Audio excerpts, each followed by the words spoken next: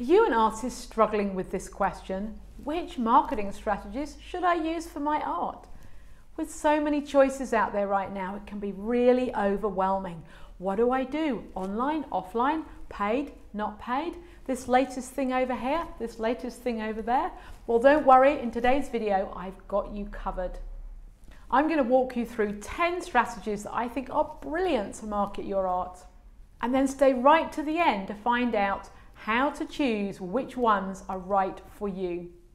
Well, hello and welcome back to my channel. My name's Sophie and I love to help artists just like you to set up and grow a highly profitable, successful art business doing what you love. And if learning more tips and tricks on how to build that successful art business is what you're looking for, and you're in the right place. On this channel, I share all things art business related. So don't forget to subscribe and hit that bell to get notified every time I post a new video. So back to this question, which marketing strategies should I use to market my art? Well, I'm so pleased you asked. Here are my 10 faves coming up right now. Number one, it's that good old email marketing. Now, as far as I'm concerned, email marketing and building your mailing list are the number one marketing strategy you should be doing no matter what. If you only do one thing, you need to be building your mailing list and sending emails out regularly to that list. That really is the fundamental marketing thing that you need to be doing in order to grow your business successfully. Because let's face it, if all you're doing is posting on good old social media is not owned by you, it's owned by other people. And at any point that could go down and you're left with nothing. The only thing you own as an art business is your list of prospects, your mailing list. So number one, and these are not really in any order apart from this one. This one's top of the list, email marketing as part of growing your mailing list. Now I have a few videos on that very topic. I'm going to put my favorite one up here where you can get started, and I'm also going to put links below to other videos where you can find out more about exactly how to set up and grow your mailing list and how to email effectively to that list. Number two, and that's ads. You know, how many of you want to spend hours and hours of your time doing lots of lovely organic marketing? I know that I don't. And one of the most effective ways to get to an audience that you perhaps don't have any contact with yet is to send an ad. So there are lots and lots of varieties of online ads. So anything from Facebook and Instagram ads to Google ads, which are great if you operate in a specific geographic location, to of course ads that are platform specific. So YouTube ads on YouTube and Pinterest ads on Pinterest and Etsy ads on Etsy. Don't forget to watch all the Etsy videos that I've been doing recently, and again, links to those below the video. The benefit of running ads, you set it up once and it's running along in the background while you are in the studio painting more product or creating more of what you love to do. So yes, there's one consideration of course with ads, and that's your budget. So you might say to me, Sophie, I'm just starting out, I have zero marketing budget, I'm not going to be able to run ads right now. And I'm going to say to you, that's fine, that's okay, but put it on your marketing plan to be doing in 6 months' time, because it's going to be really hard work to do lots of free organic marketing. It's possible to do, but it's going to take up your most precious resource, your time. And sometimes just working out how you can get together a marketing budget and getting some ads up and going straight away is going to fast track your results like nothing else. All right. So number one, email marketing to your mailing list. Number two, ads, online ads. Number three, this is online, this is to do with your website and to do with other platforms as well, and that is SEO. And you might just recoil in the horror and think, oh my God, I don't know anything about that, Sophie. I don't even know how to get started. In fact, I don't even know what it is. SEO stands for search engine optimization. And really what that is, it's using what we call a keyword or a key phrase to help somebody find what they're looking for. So we all go searching, right? You go to Google, you type something in when you're looking for something and results pop up. So it's understanding what somebody, i.e. your ideal customer, is typing into Google or to Pinterest or YouTube or whatever search platform they're on in order to find exactly what they're looking for, which we hope is your product. So once you understand what your audience is searching for, those phrases can be added into your listings, your website, your description on your Pinterest pin, your descriptions and titles and all things Etsy, wherever it is you're selling your products or services.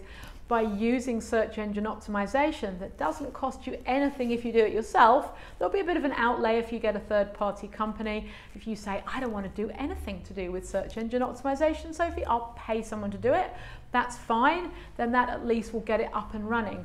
But honestly, for me, search engine optimization has been really, really, really integral part of growing my business. So maybe consider it if you haven't considered it before. Let's ask this question. How many artists do you think are using SEO right now to sell their work? I'm thinking not so many. So if you decide, or all of you watching this video decide, do you know what, I'm going to use that, then maybe you have just that little bit of a head start. Number 4, PR. Listen, there's nothing better than a bit of PR when you're an artist, especially if you're starting out, you have an exhibition, a show, you're doing something new, you've created a new collection, you want to get a bit of a buzz around what you're doing. Getting some free PR is absolutely invaluable. That's anything from press release out to the papers, article in a magazine perhaps, gets you suddenly in front of way bigger audience than you had before. Maybe some radio, some TV, any of those good things are going to be absolutely fundamental to growing your business. Number 5, a personal favorite, and that is networking. Now, I built up my first business by networking. I went to loads of local networking events and I worked really hard to get to know people and put them into my network. You may have heard that phrase, your network is your net worth. In other words, when you can build a collection of people that you know, like and trust, that you refer to and they refer to you, that's invaluable for growing a business. Supposing you went to a local networking event and you met somebody and they said, oh, my brother runs a gallery, I'm sure I can put you in touch. Oh, my friend over here has an SEO company, I'm sure they'd give you a great deal and look after your website. Who you know is really important. And if you're somebody that likes to get out of the studio, out of the working space, then going networking, again, a bit like PR, can give you a bit of a fast track when you meet some super influential people. So ask yourself the question, are you somebody that likes to get out and about? Do you like to chit chat? Is that something that you like to do? And if it is, networking is going to be great for you. Number 6, referrals. This is such a traditional marketing strategy that we sometimes forget about. Somebody's bought a piece, they really love it. What if you said to them, hey, if you've got 5 friends that you think might be interested in coming along to my exhibition, I'll give you 10% of whatever they purchase, or I'll give you 20% off another piece for yourself, or something that might be of value to that customer. Now, if you have small items online, that's really easy to do. It's really easy to give an existing customer a referral percentage. So they've bought a print that they really love, they tell 10 friends about that print, some of their friends say, oh, actually, I'd like a print like that. They use their little referral thing to get a percentage off. Suddenly you've got more customers. And of course, what do we do when we buy something or we go somewhere and we enjoy what we like? So if we go out for a meal, we're going to tell, oh, we went to this amazing restaurant. We tell everybody, right? We went to see a movie we really liked. And we say, oh, we went to this amazing movie, or I love this book. So sometimes the easiest way to get more customers is to ask your existing fans, hey, who do you know that you think might really like what I've got on offer? And how about we give them a percentage off when they first purchase? Pretty easy stuff, right? Referrals. Number 7, blogging. Perfect for you if you like to share content or you're building an online brand and you want to drive traffic to your website. What better way than creating a blog with some images in, a good amount of text, and of course using a keyword or two so that you can fulfill what people are actually looking for. How do I use, or the best way to hang artwork in my room, the best way to look after. If you teach a course, it's perfect. 5 ways with watercolors, and you've written a blog about that. Somebody finds that blog, reads that blog, you happen to have a course, they read the blog, they love it, they get on your mailing list, they buy your course. Right? It's not an overnight strategy, it's a medium to long burn, but it's great for your website, it's great for your authority as you keep writing blogs, but not only that, you can also promote them on other platforms, social media platforms. So blogging, really, really good, say for building the brand, and specifically if you teach, for example, you have art services. Number 8, what you're watching this video on, YouTube. All right, fundamental. If you teach your art, you create something that people can really follow and buy in, the how-to videos. So for example, you're watching this, we're building the channel on how to build an art business. If you sell courses on watercolor painting, then you want to create a YouTube channel with lots of little tidbits and how-tos and videos all around watercolor painting, because that way people who want to learn will come in via your YouTube channel, and then they can do exactly what I offer. Freebies below the video, links up here over to the website, and before you know it, they're on your mailing list and they're purchasing that watercolor course that you happen to have handy. So YouTube, phenomenal. The other bonus about YouTube, bit linked with SEO, it is a primary search engine. So people are already on the platform looking for things. For me, it's the #1 reason why I'm here. So people are already searching for information. If you can then provide videos around that information that they're looking for, it's a win-win, right? Number 9, Pinterest. Who just doesn't love using that search engine platform? That's another great reason why to be on there, because there's already people using it, searching for content. Great again if you're a content creator, you make that video or you write that blog. Really, really good if you're teaching or you have services, easy to make pins around those. But more importantly, it's essential if you're selling your artwork online and you have perhaps lots and lots of listings on Shopify or on Etsy or on any other online gallery site. You want to make multiple pins leading back to each one of those products. So Pinterest is great for 2 things. It is a search engine, and not only that, it's a massive traffic source. So what does that mean? That means it's a massive way of people going from Pinterest to wherever you direct them, your website or your sales platform. So brilliant, brilliant ways.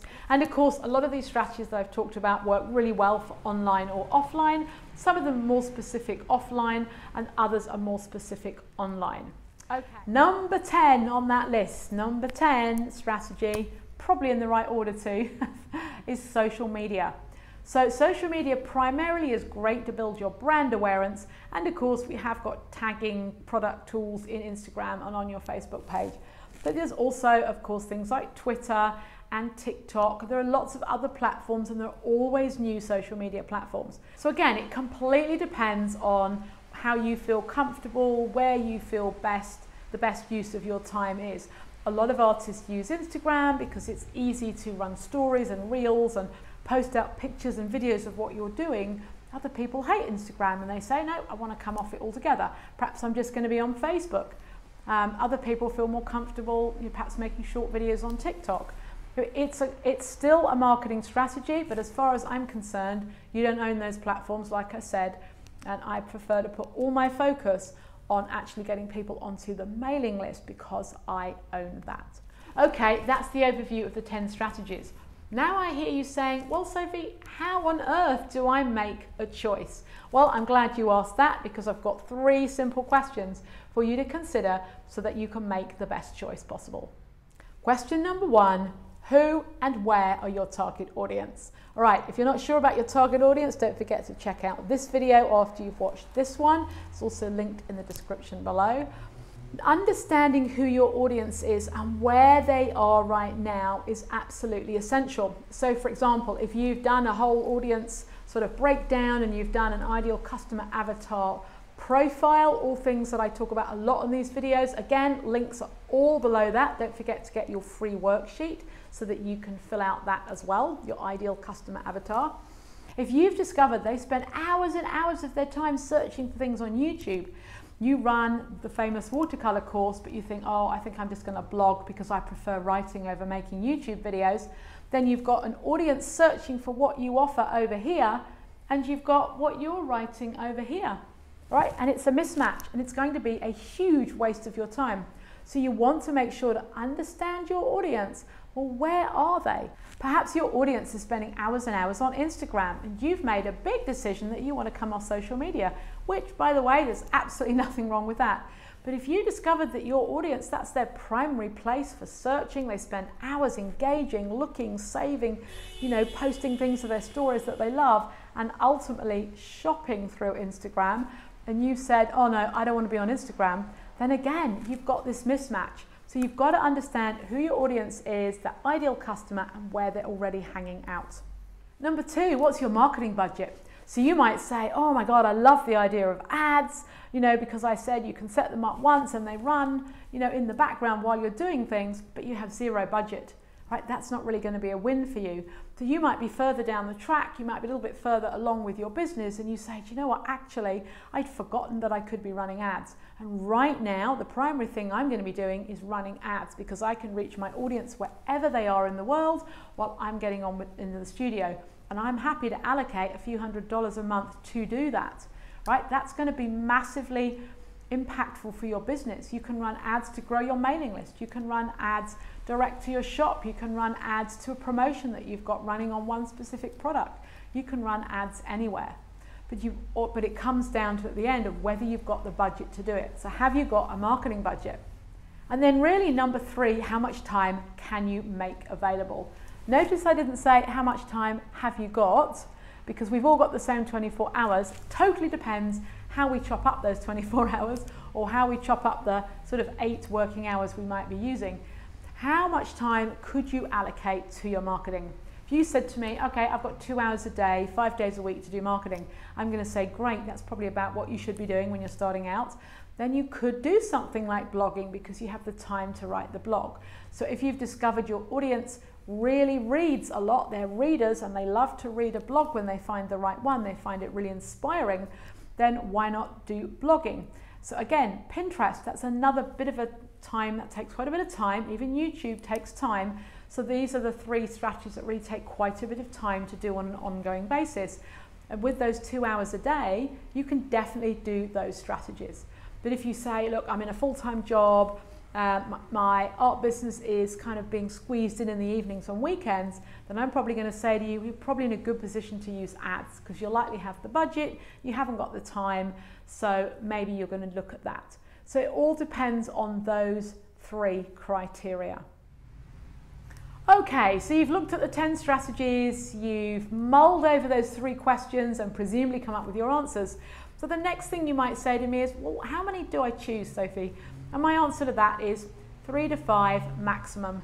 3 really, 1 primary is going to be your email list, and then really 2 others that are going to work well in terms of building that email list.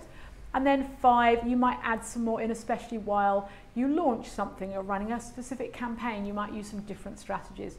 So overall, think of it in terms of 3 to 5 strategies. And I have lots of other videos on marketing and all the topics that I've mentioned on YouTube, on Pinterest, on Instagram, on Facebook, on all the things. So I will put links to those below this video as well. Okay, that's all for now. Don't forget to check out my Marketing Your Art playlist. There's a link below this video so you can get some deeper insights into exactly how to do some of these marketing strategies. And if you'd like me to make any specific video on any of the things that I've talked about today, then don't forget to leave a comment below and say, oh, could you really do a video on this particular topic? So there will be some future topics coming up. I feel like SEO is one that's bubbling to the surface. So if you're watching this at time of posting, then look out for an SEO video. If you're watching it later in the day, then I guess you're going to find a link to it below this video. All right, thank you so much for watching, and I'll see you on the next one.